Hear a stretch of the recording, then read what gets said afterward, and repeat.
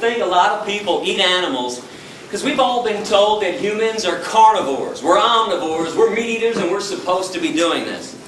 Are you aware that physiologically, the human body is actually 100% herbivorous? Plant eaters. The length of our intestines are somewhere between 7 to 13 times the length of our torso, our trunk. That's the same length of all herbivore animal intestines on this planet. They're very long. But the length of the intestines on real meat eaters, hyenas, coyotes, bears, tigers, and lions, only 3 to 6 times the length of their torso. They have a short intestinal tract so they can push through quickly decaying and rotting animal flesh, animal protein, cholesterol, saturated fat, trans fatty acids, which is why it is impossible, I repeat, impossible for any genuine meat eater to ever clog their arteries. Never happens to a real meat eater.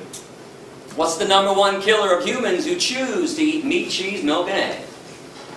Heart disease from clogged arteries, atherosclerosis. Humans and other herbivores, we sweat through our pores to cool ourselves. We don't pant like dogs and cats and lions to cool ourselves down.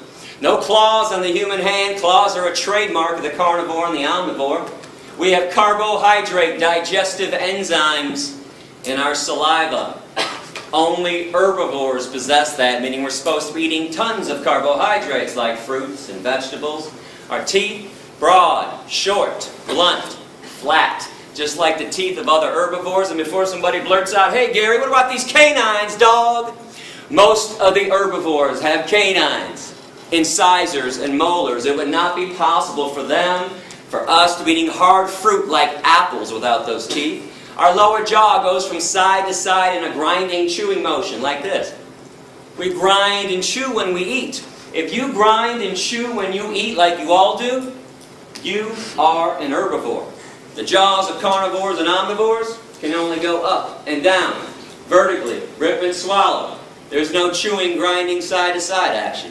And I'm a fair guy. I mean, if somebody out there truly believes that humans are meat eaters, I'll give you 2 challenges to prove me wrong after class, and please do so if you want.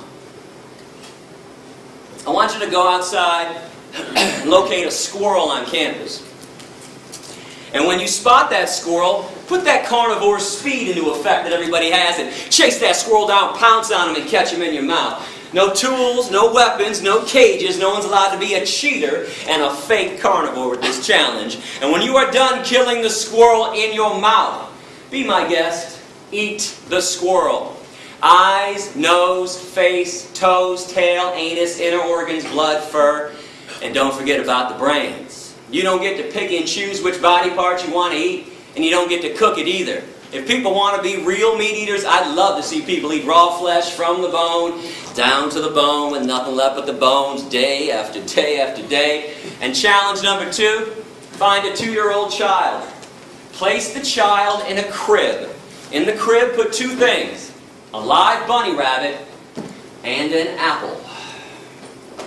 If the child eats the bunny rabbit and plays with the apple, send me an email, would you? Let me know, because I'm going to come back and buy everyone in this room a brand new car if that happens.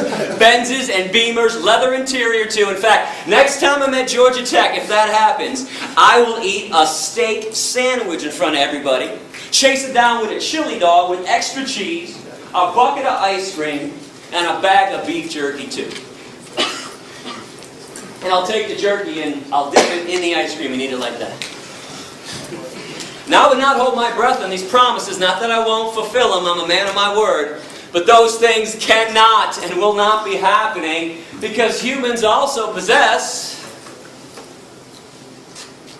0 carnivorous instincts. 0 omnivorous instincts when we're born young and growing up. We're all born vegan. We just acquire a taste for meat, cheese, milk, and eggs after they're forced down our throats during childhood. Now, all I'm asking you to do is something normal and natural anyways. Eat what comes from the earth. every vitamin, mineral, and nutrient that exists, protein, calcium, iron, potassium, all the B vitamins, they have an original source, and it ain't the animals. You are aware that people eat animals after the animals have already eaten from the earth. People eat cows after the cows eat up the grass, some of the soil. Then we ship them to a feedlot, feed them most of our corn, wheat, oats, and soy. Then we take more of the corn, wheat, oats, and soy, shove it down the throats of pigs and chickens and turkeys. Stop filtering your nutrients through somebody else's body. It's illogical and irrational. Go to those sources directly. Fruits, vegetables, nuts, seeds, grains, legumes. These things cannot harm you, cannot cause a disease, and more importantly, they harm no one else in the process. But when